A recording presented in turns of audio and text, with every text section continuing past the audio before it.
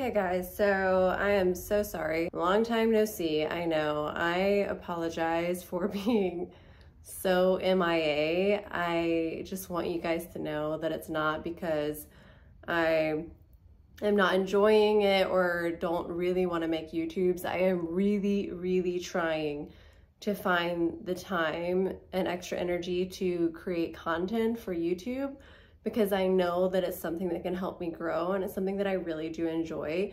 But honestly, my day job, which is photography right now and video, has been all consuming in my life, which is not a bad thing. And I'm not mad about it. It is what I have asked for from the universe for a very long time. So I have honestly been putting all of my eggs, so to speak, in that basket.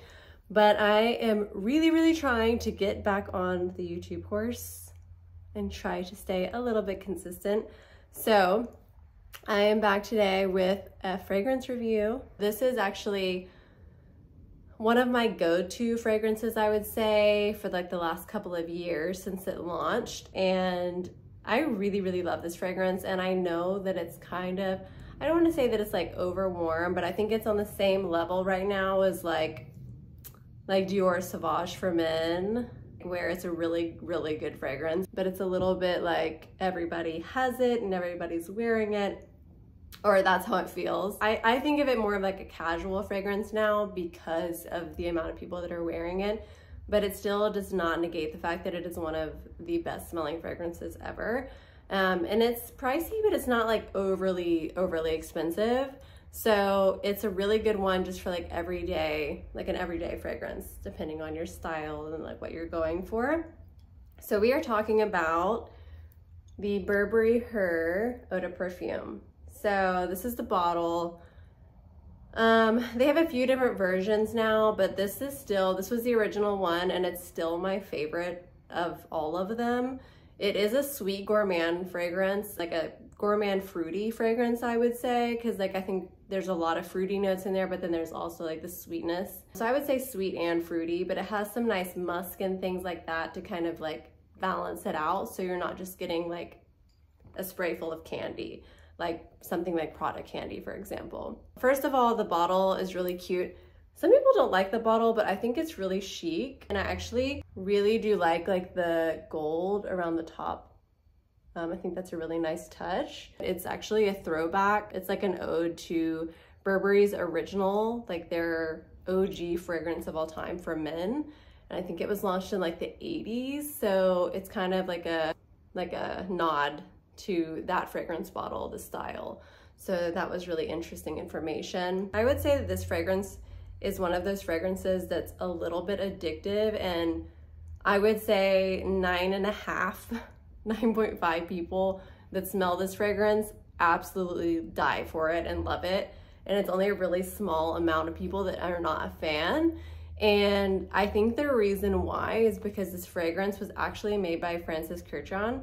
And if that name sounds familiar, it should, because it's actually the same guy that made the very famous Baccarat Rouge fragrance that everybody goes ape over, you know?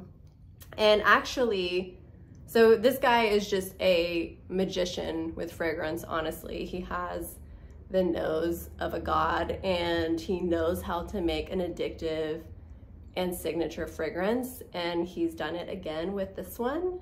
It has wild popularity, and I think it actually, some people even say that this kind of smells like Baccarat Rouge, which it kind of does. And I think that I've researched it, and I think there were some notes that were used in both. Like there's kind of like, I wouldn't say that this is like the dumbed down version, but kind of. I mean, it's definitely the more simplified version, but it does kind of nod in that direction, is what I would say. I'm not gonna say it's as good, but I will say that if you don't want to splurge hundreds and hundreds of dollars for Baccarat Rouge, this would get you in the close ballpark of the same scent profile, and you would be fairly happy. Or even if you have Baccarat Rouge and you just really don't want to wear it every day because it's so expensive, this would be something that you could wear intermittently with that and save that for special occasions. So I'm gonna go over the notes for this one. The top notes are blackcurrant and berries. So you do get that first initial scent of like fruitiness, I would say. I definitely smell the currant, blackcurrant and berries for sure right off the get. I know the heart notes or the middle notes is like floral kind of notes. So it's jasmine and violet, which I've noticed that I'm not a fan of too much jasmine in a fragrance. For example, like Gucci Flora, like the jasmine version of that is almost like too jasmine-y for me.